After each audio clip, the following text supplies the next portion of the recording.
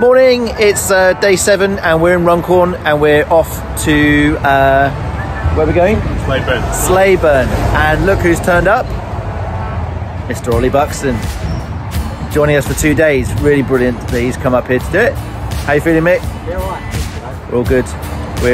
We've got the bikes out, getting them sorted, and time for some breakfast. Time for breakfast. The lovely porridge again. Woohoo! An extra guest.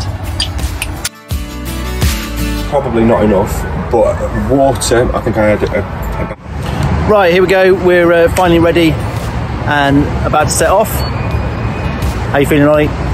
delightful. Mick? Yeah, good. Good. All right, catch you on the way. Bye, Sarah. Bye. Right, let's do it. Off we go. Have a good day. Bye-bye. Bye.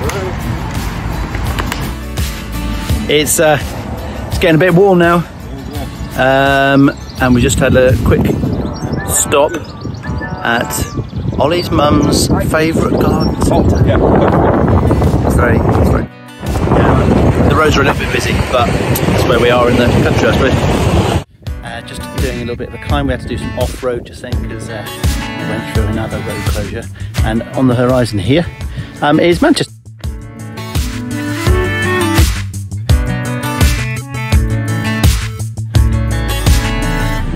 Few hills, but some nice views. Lovely lake. Oh yes. How you feeling, Ollie? Heavy.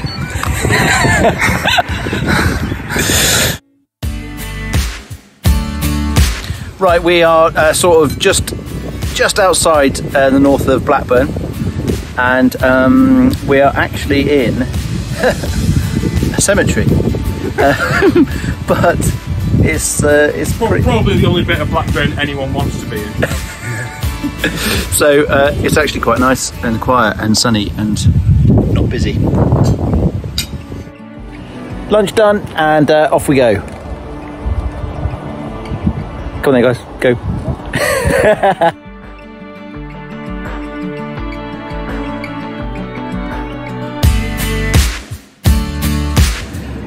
We've finished. It was pretty tough. Nice little glass of bubbly. Thanks to Sarah. Well done, guys. Cheers. Very well done, Alan. Cheers. Right, Ollie and I are staying at the Harps Bounty because we are having a pub night. Oh yes. And Mick and Sarah are just pulling away now in the motorhome because they're off to dinner time.